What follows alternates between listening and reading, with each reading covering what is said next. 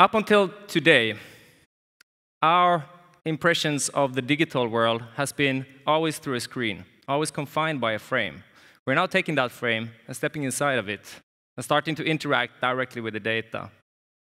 And I'm happy to be here today to talk about how virtual and augmented realities will be integrated in our daily lives in the same way as the internet and the mobile phones has been throughout the years, and how it's going to change the way that we interact with computers and how it might actually redefine what we think reality is.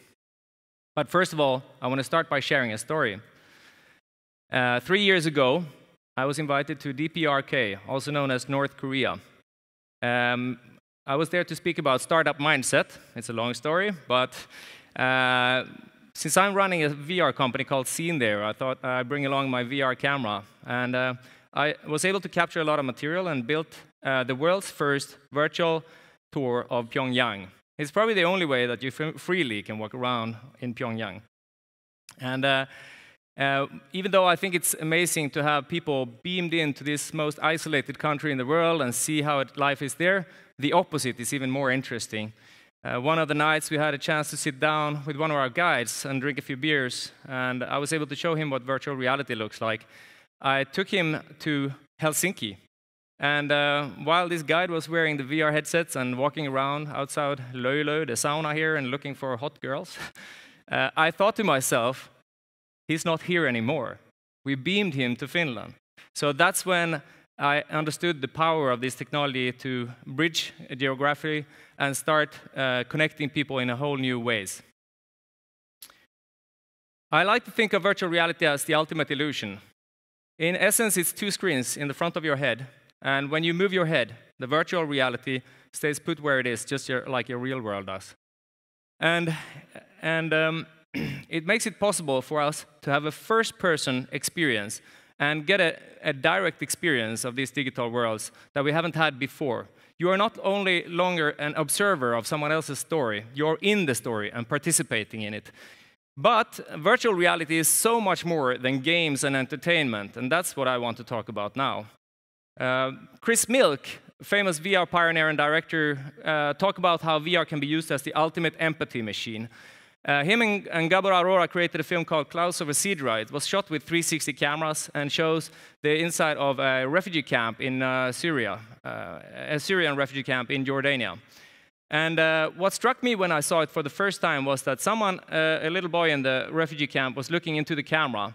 And when he looked in the camera, it felt like our eyes were meeting. And I got a wave of empathy for this person. And that's unique. It's the first time we can do this. And it was showed on a high-level donation gala for humanitarian aid, for raising funding. They were expecting to get $2.2 billion in funding, but they got $3.8 billion. So, and UNICEF has showed that people are twice as likely to donate for a cause if they've been exposed to a VR experience. So VR can actually really create empathy. And VR is really nothing new.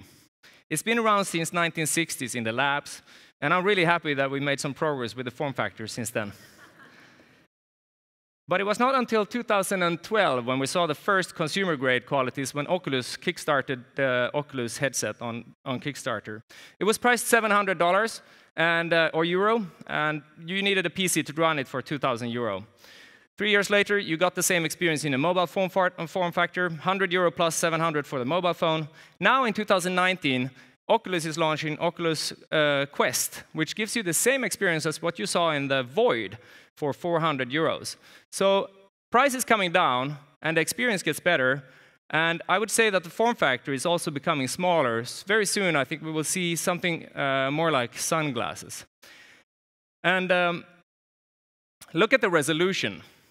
In 2013, our screens were 1K. Then, 3 years later, 2K. 3 years later, 4K.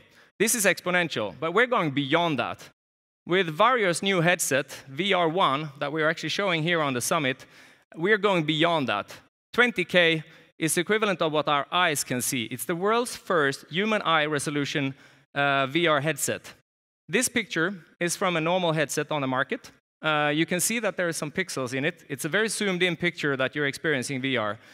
This picture is from the Vario headset. And this screen doesn't really do it justice. You have to try it out for yourself. It's mind-blowing. Everything looks super sharp. And it's really, truly redefining virtual reality. And when you think about the form factor minimizing and the screens are getting better and better and the price are coming down, more and more people will get access to this technology. In fact, Mark Zuckerberg predicted that he will get 1 billion people into virtual reality. And it makes sense when you think of it as the next level computing platform, because it is essentially a social space. We're seeing the birth of that already with Facebook Spaces, where you can interact with people, you can play games and share content with each other. And yes, we do look like avatars, but it's changing very fastly. If you look at this, we're able now to capture volumetric rendering, so 3D videos that you can actually walk around with, which really captures the human feel of this. And this picture, this video shows the Facebook's latest announcement of how you can, with a 2D image of your face, represent it in 3D and have real eye contact with the person's avatar, even though you're wearing the VR headsets. So it's not very far-fetched to think that in a close future we will be able to have a holographic representation of ourselves. I would be able to do this presentation virtually. I'd be having my own body language. You can see my eyes. And maybe next time you're having a meeting on the other side of the planet, you'll think twice about that flight and take that meeting in VR. And also, beyond eyes and ears, we're getting sensory. So this is a haptic glove and a haptic suit that gives you tactile feedback. So we're able to feel virtual objects. And in fact, telepresence is coming as well. There is an X Prize announced to this called the Avatar X Prize, which aims to, in 5 to 10 years, announce the general purpose avatar that can be remotely controlled with VR, so that you can do remote maintenance or go into dangerous places with this. OK, that's pretty far-fetched. So robots in VR, let's bring it back to reality. In fact, let's talk about augmented reality. So augmented reality shares some similarities with VR in that it's visualizing virtual objects. And you can take out your phone, for example, or a tablet, and see virtual objects positioned in the real world. And if you upload these objects into something called the AR cloud, you can have persistence of these objects, so multiple users independently of devices can see these objects in the real world. But augmented reality goes beyond the phone. It's actually moving into the glasses. And judging by the number of acquisitions that Apple has done in this area, it's likely that they will announce some new glasses within the next 2 years. And there are already some glasses out there. These are mixed reality glasses. They are aware of the surroundings.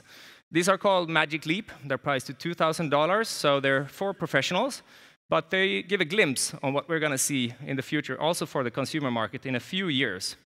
This is how an experience in a mixed reality headset looks like. So you'll have virtual objects interacting with the real world, positioned, absolutely positioned in the real world. So you can walk around, you can position, and you can draw and place objects there. And these glasses gives your whole field of vision into a big screen. So next time you're traveling, maybe you don't actually need to lug your laptop around. So let's recap a little bit on the terminology. On the left-hand side here, we have the real reality, which consists of the real world, and virtual reality consisting of a computer-generated world. Somewhere in between, you have augmented and mixed reality, which takes from both worlds.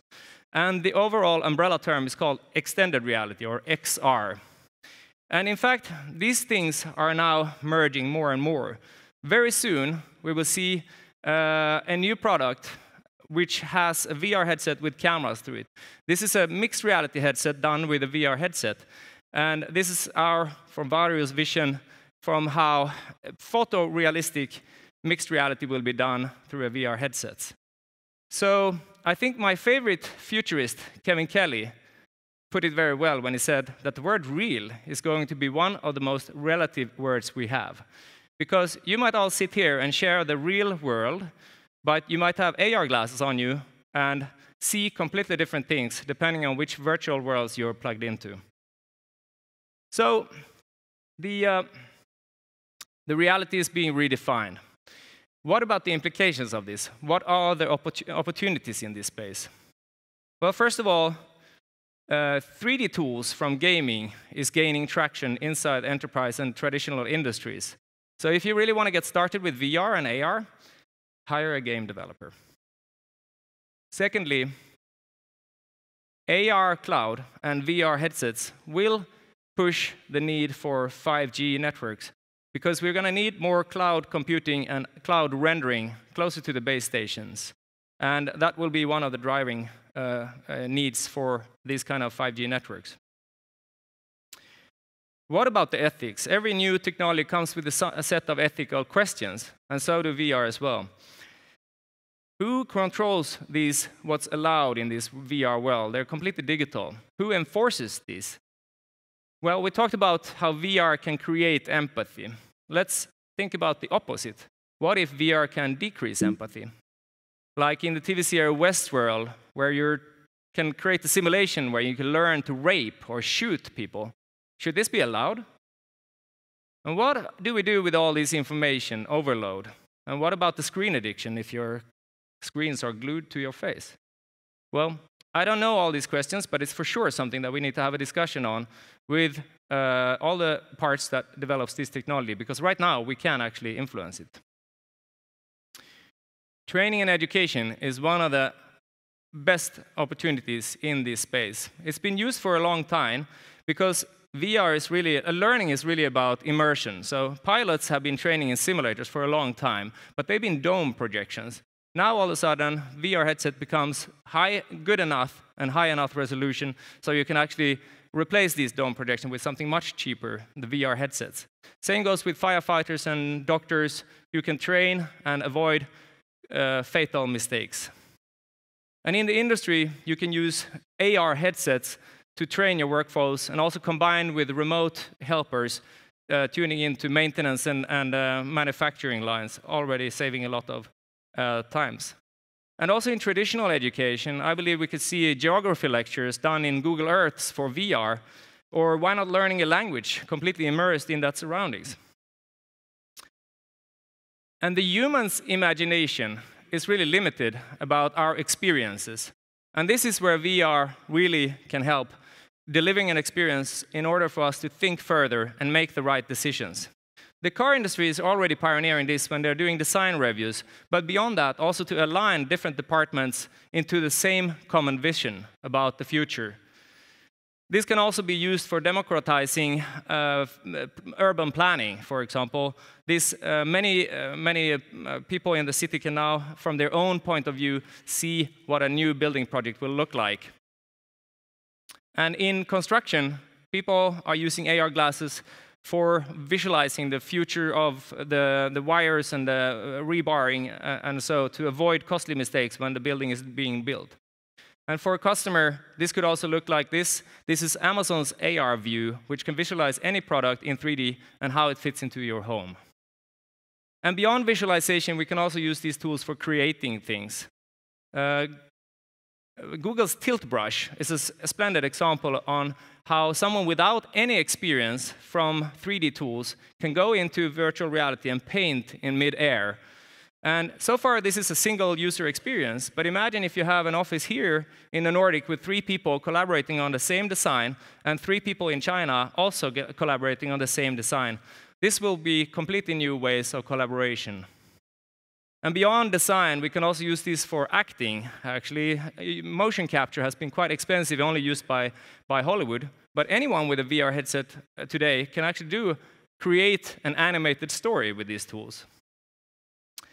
So we talked about how VR can help create empathy for a cause. We talked about how it can cut emissions in travel, how it can also scale education.